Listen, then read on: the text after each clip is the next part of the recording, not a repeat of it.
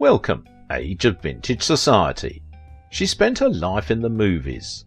By 1956, Elvis Presley became the subject of adoration of many young Hollywood starlets such as Natalie Wood, Judy Tyler, Shelley Fabares and Connie Stevens. The legendary actress and the king of rock and roll dated for a brief period in 1956, but they had an abrupt end of their romance. Why Natalie Wood and Elvis Presley's relationship never worked out. Make sure to watch the video until the end and leave your thoughts in the comments. If you are new here, join our wonderful community by subscribing to the Age of Vintage channel.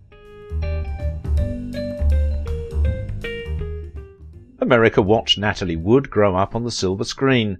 Discovered by a director when she was still a toddler, she had the talent and it factor that helped her go from being adored as a child actress to lauded as one of the top stars during the golden age of Hollywood.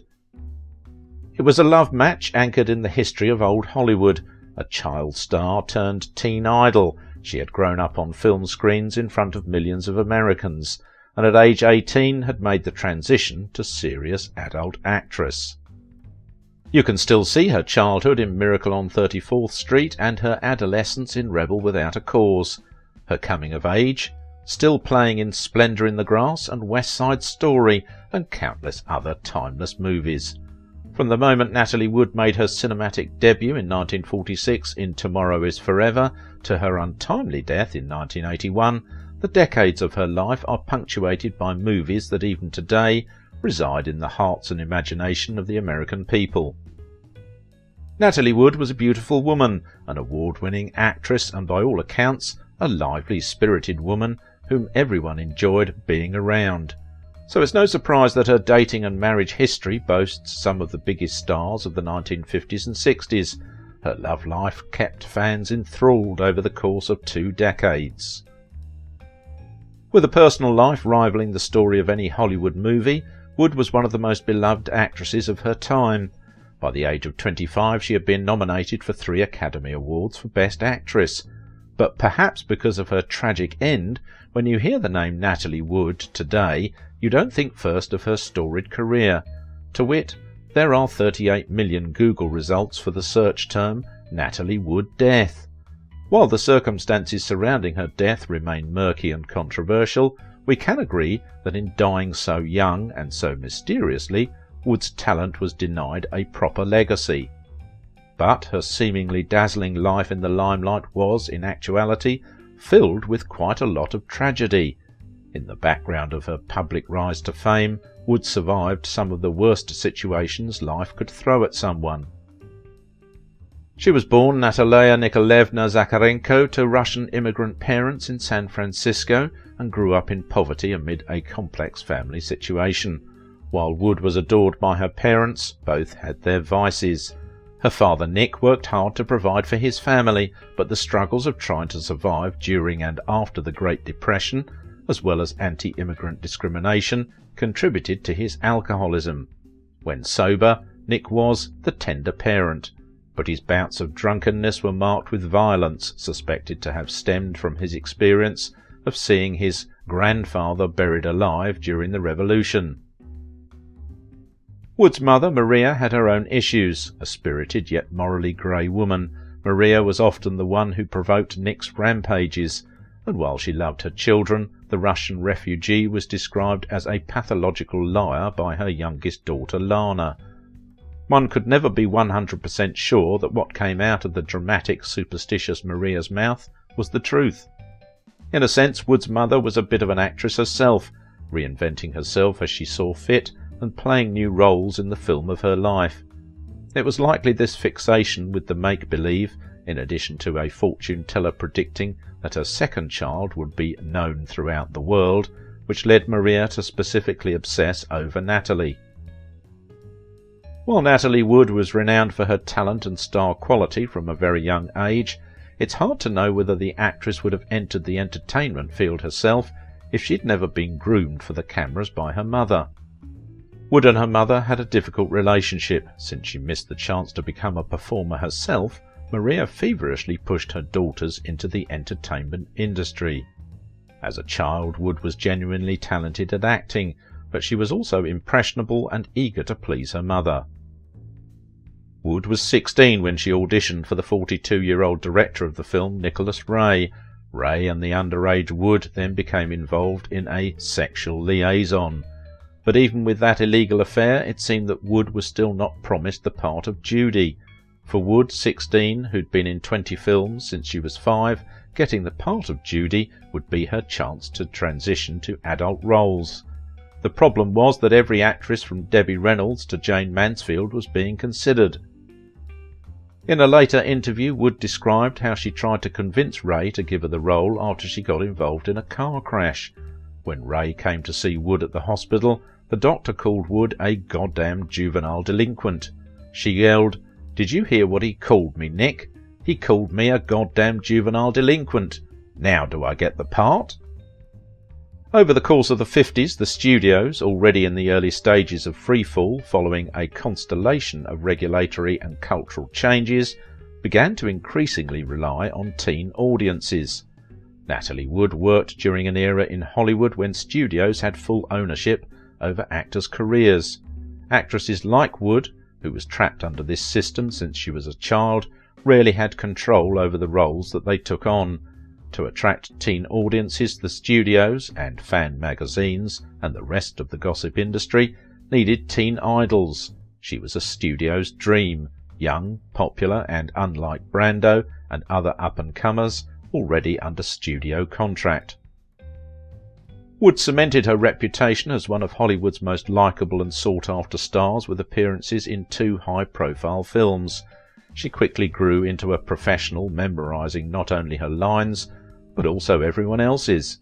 Dubbed One-Take Natalie, she had been a top star for decades, both a box office draw and Oscar-nominated actress. Among her films were some of the biggest and most influential of the 1950s and 60s.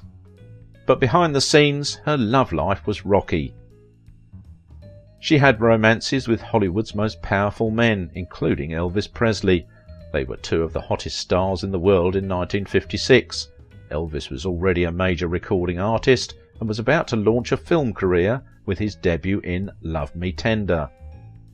Natalie had already received her first Oscar nomination the year before for Rebel Without a Cause, alongside James Dean. Although the King was already developing a reputation for being a lady killer, it was the teenage girl who pursued him and set up their first date. 10 years after leaving his hometown as a boy, Elvis had returned as a huge star and gave 2 concerts, wearing the blue shirt for the afternoon show and the red one in the evening. Natalie had Hollywood costume seamstress make them, and both shirts bore labels marked the Warner Brothers Studio Wardrobe Department label, Natalie's name, and the date that they were made, September 1st, 1956. Intrigued by 21-year-old Elvis's music and image, Natalie, then 18, had asked her Rebel Without a Cause co-star Dennis Hopper to introduce them. She was charmed by their first dates. She told the San Francisco News, "I saw his picture in the paper before he got very popular and I liked his eyes. I thought then I just had to go out with him. He's really great and the most totally real boy I've ever met. He's a real pixie and has a wonderful little boy quality. He's very courteous and polite and so sweet. He's the nicest boy I know. A wonderful dancer, and he sings all the time to me. All the girls in the country are in love with him. So why should I be any different?" Elvis, meanwhile, was starstruck by Natalie. She was in Miracle on 34th Street when he was a little boy. The singer invited her home to impress his parents, but his mother Gladys soured on the actress quickly. Natalie wore a very flimsy nightgown around the house. On November 1st, Elvis flew home to Memphis after filming the Ed Sullivan TV show in New York. Natalie was smitten with Elvis and flew across the country to meet his family when their affair started to become serious. Elvis dazzled the teenager by buying out an entire cinema on a date, something he would continue to do for the rest of his life. Apart from his apparent singing and dancing for her, the King shared one of his other great loves and took her riding on his new Harley-Davidson motorbike. As a traffic light turned green, Elvis Presley gunned the engine of his Harley-Davidson, causing his passenger, Natalie Wood, to hold her headscarf more tightly. In the evening they were pictured together at a glamorous party at the Hotel Chiska. One publication ran a shot of the smiling pair, saying it is almost certain to fracture the hearts of countless teenage American girls. At the height of the singer's early stardom, he'd brought his famous new girlfriend home to Memphis. But it didn't work out the way either expected. Unfortunately, one woman stood in their way. They were to be gone almost a week, but just 2 days into the great adventure, Natalie called. "Gladys has wrecked everything," Natalie said, referring to Elvis's domineering, jealous mother. "I don't have a chance. Get me out of this, and fast." It was agreed that Mother could call Natalie back and asked her to come home because of some family emergency. Natalie's romance with the King of Rock fizzled out. God, it was awful. He can sing, but he can't do much else. Natalie described how Elvis, who had a notoriously close relationship with Gladys, would sit on his mother's lap. They were very affectionate, and it bothered Natalie. Natalie found Elvis's close relationship with Gladys troubling. His mother said something like, "Come and sit on Mama's lap." It was all over, and the next time Natalie was asked by the press if things were serious with Elvis, she said, "Not right now." Their brief romance ended with no regrets. Later he called her Mad Nat, I think for how angry she got. Natalie also put the trip behind her. There were people that she idolized. Elvis was not one of them. Their paths almost crossed a few years later when Elvis was offered the lead role of Tony in West Side Story. Apparently his manager, Colonel Parker, was not happy about a story based on street gangs, and so the star politely declined.